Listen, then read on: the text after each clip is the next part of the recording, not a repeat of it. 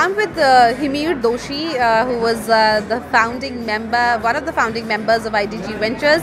He's had his own company, which he has now sold, and he's now scouting for opportunities. I'm talking to him today from Israel, where he is to scout for a technology that he can take to India. But we're going to hear from him more on what interests him the most. Hi, Hemir. Hi. Lovely to have you, an entrepreneur.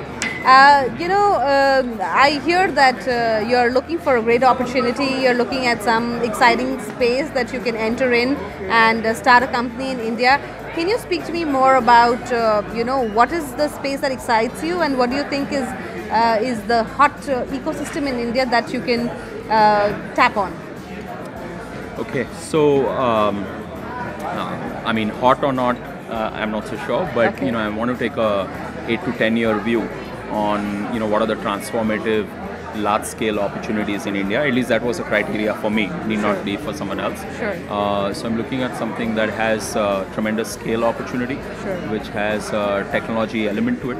Right. Technology as a differentiator, because with technology a lot of good things happen. Right. Quality of people, the funding, the pricing power, differentiation, scalability, everything sort of starts coming in. Right. I'm sort of exploring the technology companies that are coming out of Israel, because Israel, as we know, doesn't have a local market of its own.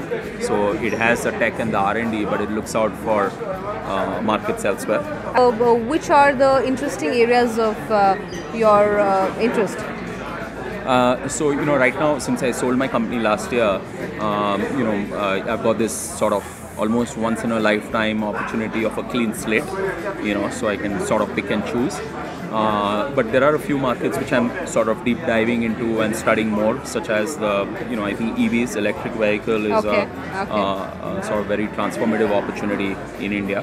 The government is also supporting it very well. Right. And Israel also has significant history in electric vehicle market in terms of battery chemistries, in terms of Right. the OEMs themselves, and so on and so forth. Right. So, so that is one area, for instance. I see. Okay. So would it be right to say that your next foray is going to be in the EV market? Not yet, not necessarily. Okay. But so I'm wearing two hats right now. I mean, one is as an operator. I'll start my next venture, but Right. I'm also investing money. Right. And so I'll not be able to run a business in every industry that I like, but I can invest in every industry that. Areas of investment as an angel investor. I'm not doing only angels. I've been doing a lot of public market equity, public market debt. I'm doing private equity funds. Okay. Sort of as you say in India, the roti kapda makan businesses, because there's so much more to do. As far as tech is concerned, I'm looking at venture debt. I'm looking at venture capital. And for that, I said that, let's step out of India and look at disruptive technologies which are more amply available in a sense in Right. places like Israel or the Bay Area. Right. And, make those investments in India, as well as sort of participate in Israeli kind of ecosystems. I see. In technology, you mentioned EV. Is there Software, EV, software. So these are 2-3 areas I'm looking at. Okay.